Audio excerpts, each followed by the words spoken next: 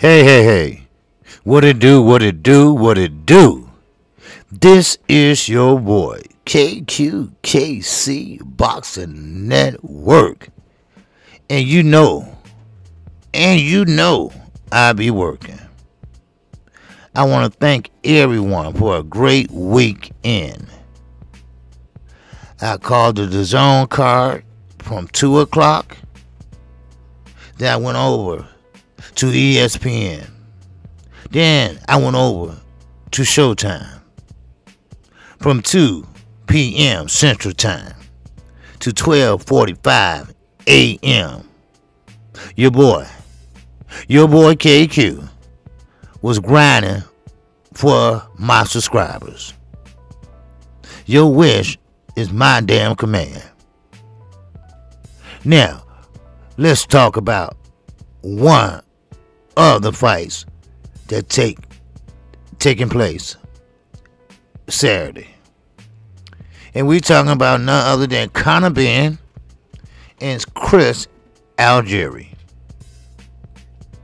Now, of course, after that win with Chris Algieri, all of a sudden he wants to face Adrian the Problem Broner. And that's in the U.S.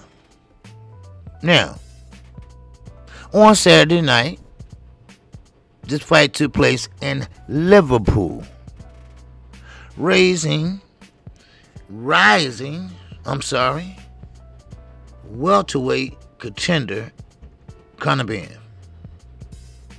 Now keep in mind, Conor Benn is 20-0 with 13 KOs. Don't get too excited. And later I'll tell you why. He did continue his unbeaten streak and secure the biggest win of his career with the brutal 4th round knockout of former world champion Chris Algieri. Now, I called that fight, of course, and it was a beautiful right hand. It was flushed right on the nose of Chris Algieri. He felt that punch and he went out on his feet before he hit the canvas. And he was still sleep cold. Then he woke up. Great victory. Great victory. Now, it was all Ben who had full control of the contest from the very first round. Just when it appeared that Algieri was starting to find a groove in the 4th round, Ben connected with a 2-punch combination that sent the 37-year-old veteran down and out. And the fight was quickly waved off. Now, in 2021 was a big year for the young Conor Benn, who is the son of none other than great Nigel Benn, with 2 other big victories, a first-round blowout of Samuel Vargas and a dominating decision win over Adrian Granados. Now, Algieri was the most experienced opponent of Benn's career. Now, get this. Algieri, who we thought was retired, PhD nutritionist, is the biggest opponent he has ever had? Just keep that in your bag for a minute. Now, the son of, like I said, British legend Nigel Benn is looking for an even bigger game in his next ring appearance. Now, Benn would like to face the winner of February's British grudge match between Amir Khan and Cal Brooks. Bonk! That's a number 1. That's a bullshit fight. Now, for some reason, Conor Benn want to fight the old and crippled. Now, no pun intended, but Cal Brooks is damaged goods. And I'm not talking about just the both eye injuries, his age, his reflexes. He's a pretty much washed up fighter. Had a great career. Could have made a whole lot of money with Amir Khan in the battle of the London, the Sheffield, and Bolton. But both guys wrecked that shit. Primarily Amir Khan. Now, this is where Ben got it all screwed up. Why would you want to fight either one? Old, chinny, not popular, and definitely won't make any money when they're about to have a grudge match themselves. No one they want to touch it, because they know that 10 years ago, Amir Khan and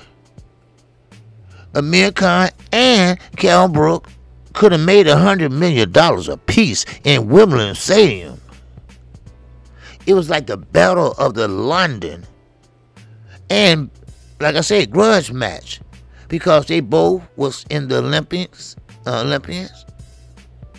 they both are Olympians. And they both are from different areas of London. Sheffield and Bolton. That's right, Kell Brook is from Sheffield. Amir Khan from Bolton. They had a little rivalry going, but they pretty much fucked it up 10 years ago. Then he came over here and got with Freddie Roach. But Freddie Roach had another charge that he was in love with. And that's Manny Pacquiao. So King Kong, Amir Khan, had to pretty much go to Virgil Hunter and other trainers. So that gravy train had left the dock. Now, as I move on, being promoter, who is none other than my favorite promoter right now, and this is only temporary, is Eddie Hearn. Now, Eddie Hearn has been going to bat for his fighters. I like that. That's what I respect. Bob, you go to bat for your fighter. I'm talking about all of them. Not just one or two that you like. Bob. Now, of course, Eddie Hearn, like I said, is the promoter of Conor Benn, who would like to match him up against former division world champion Adrian Broner. Broner will not come at a cheap price, and the probability of him traveling over to the UK is rather low. And let me tell you why. Adrian Broner has a lot of problems right now. And no, it's not women problems. Well, kind of. It's not boxing problems. It's life problems. It is law problems. He's getting sued. It's a possibility that he might go to jail. Now, if he would take that fight, he won't have a great training camp because he's going to be in and out of court. And number two, he is not going to get a passport. Because if you round all that shit he been doing, I'm quite sure we look at it as a felony on his record. So therefore, his ass going to have to stay put. Or Conor Benn will have to come over here and fight him. And also, yes, he will command a big purse. And let me tell you why. Because he got big money to pay back. This would be his perfect opportunity. Eddie would pay. Call him out. Bob ain't gonna pay, but Eddie would. We know what Bob did with Lopez. Y'all better wake the fuck up. So, your favorite fighter, your fighter that loves to do the histrionics and all that shit, dancing, coming in and shit, could be dancing for the inmates pretty soon. Motherfucker get on that card table and do a motherfucker herky jerky. And then they over there fighting to see who get his ass. How about that? Ha! Wow! Ha ha! Wow! And now, as I move on. However, Ben is willing to take the fight in the United States. So that's a good thing. Now, these fights aren't tests. And every time I say they aren't tests, it sounds like arrogance. But it's just confidence. And this was Ben told on the zone in his so-called post interview. Now, like he said, I'm ranked top 5 with no sanctioned bodies, and I'm top 5 for a reason. No one has done that to Chris Algieri. Yes, they have. Now, of course, Earl Spence. Chris Algieri was his step-up fight into stardom. Yes, Earl gave him a beat down. Yes, Earl Spence got him out of there. But of course, Nigel, you would do that to Algieri. Because if you understand that Algieri is not the same fighter he was when he fought Earl Spence, and some years have went past, don't you think that he's a little older now? Don't you think he's a little slower now? Don't you think he has been inactive now? Now, I get confidence. I get confidence builder. But don't be a damn fool. Chris Algieri, which most thought he was retired. Most people thought he was working for other fighters, being a nutritionist. But in the same breath, I may add, he's older. He's slower. That's why I get to tell you. And that's why I'm telling you right now. Conor Benn is no top welterweight. Conor Benn is like a 6th man, put it that way, in the NBA. He's in the building, no doubt about it. He's in the building, which is the welterweight division. But he's still on the bench. So, in other words, he's still waiting to get in the game. In other words, he's waiting to get his shot. Other words, he got to work hard to be that top guy. Other words, wow, all right? He hasn't proven anything that's going to make me a believer that he's going to be or got the goods. He's no Bruce Anderson. No, we can't look at him after one fight or 2 or 3 and say, oh man, he got the goods. Oh man, he gonna be something else. Oh man, watch out, Terrence. Watch out, Earl. Oh, watch out, Keefy. Alright? No, he's not that guy. And stop trying to make him out that guy. Yes, he looked nice against Chris Algieri. No doubt about it. But look, I got some news for you. I look good against a 4th grader. How about that? That's what it's kind of equal out to. Alright? I'm 55 next month. And I'm fighting a 4th grader. I'm jabbing. I'm moving on his little ass, right? I'm moving to the left. I'm moving to the right. The next thing you know, I'm fainting to the left. Then I little boy go to the left. Then I pop him with that right hand and knock his little ass out. And I'm 200-something pounds. Wow. Wow. Then they call me a star, huh? Well, this is equal to the same thing they're doing to Conor Benn. Conor Benn still is green. Conor Benn still need to be groomed. Conor Benn need to step up after each fight. Not big steps, just take little steps. Alright? But still keep moving, baby. Still keep moving.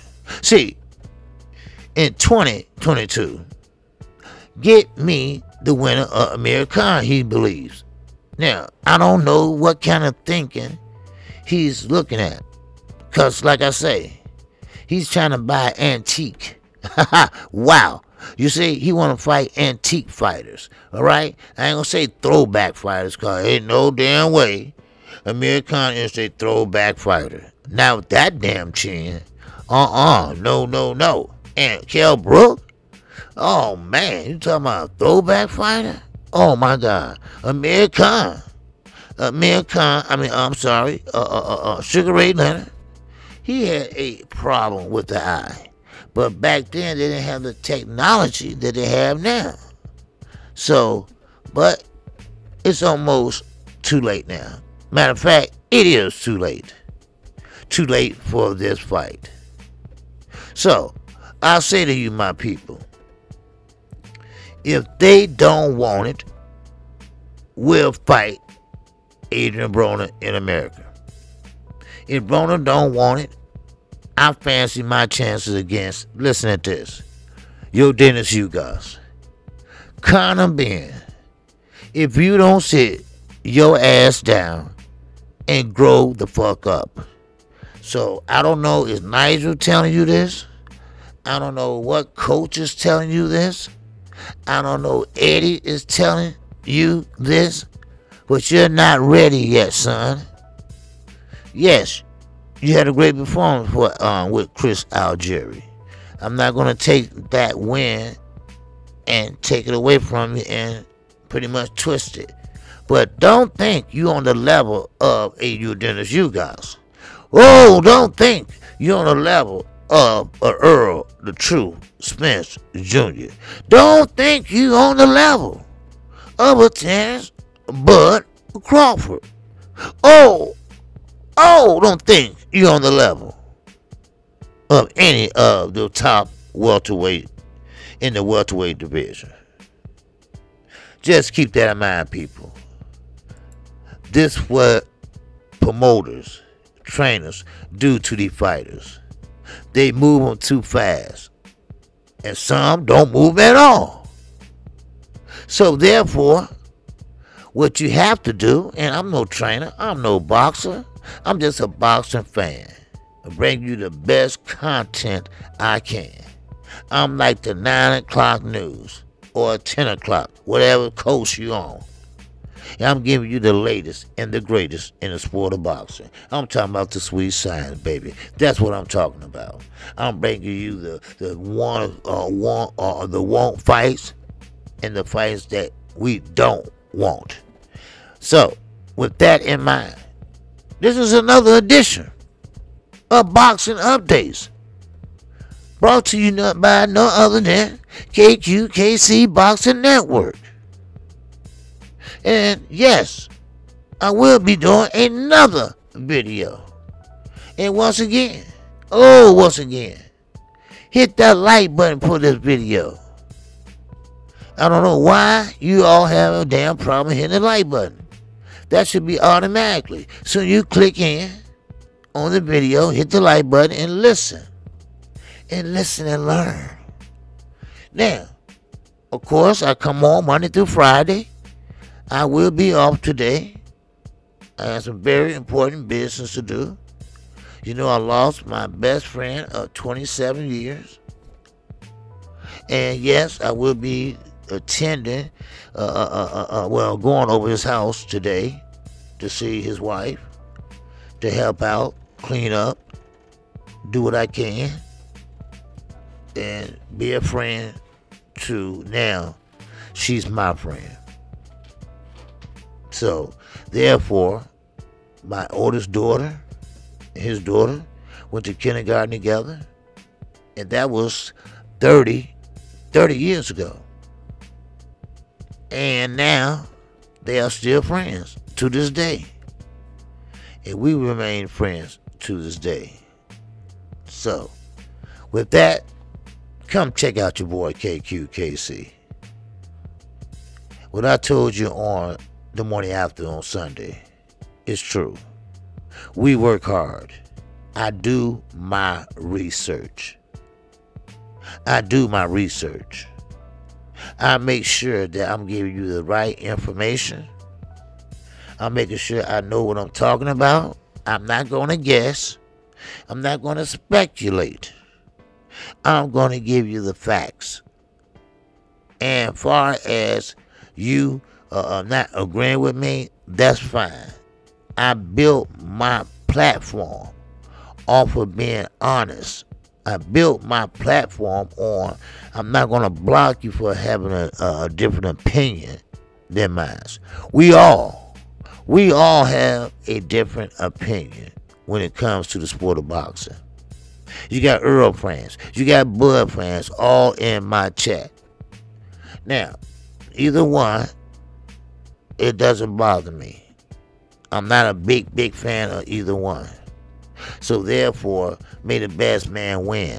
Oop, I must overspoke because I don't think it will be a fight. I don't think it will be a fight. So, that's my opinion. And yes, tomorrow I will tell you why I believe that. And also, stay tuned for another video from your boy KQKC. And with that, that's all I have for you right now. So shout out to the almighty LDBC. Shout out to Black Media Row. Shout out to all my devoted subscribers. Thank you for hanging in there with me to 12:45 a.m. not p.m. a.m. Saturday. Thank you for being there at 2 o'clock all the way to 12:45 a.m. God damn. Y'all awesome subscribers and supporters. That's why I said I'm going to come on at 2 o'clock. Nobody's on. Nobody's not giving my subscribers some boxing. I'm going to give you some damn boxing. And that's what I did. I genuinely care. Now, I can't speak for other creators because they do care probably too. But I'm telling you right now, I care about my subscribers. Yes, you send me super chats, and I appreciate it. My daughter appreciates it. But sometimes it's more than that. It's more than that. Not sometimes, all the time. Yes, it's appreciated, and definitely is needed. Trust me.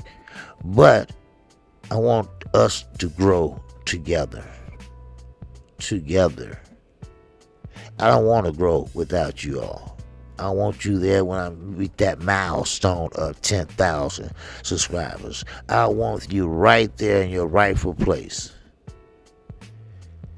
Another edition of Boxing Updates brought to you by none other than KQKC. And with that, I want you all to have a great day. And I will be back for another live stream. I'm out of here. Assalamu alaikum.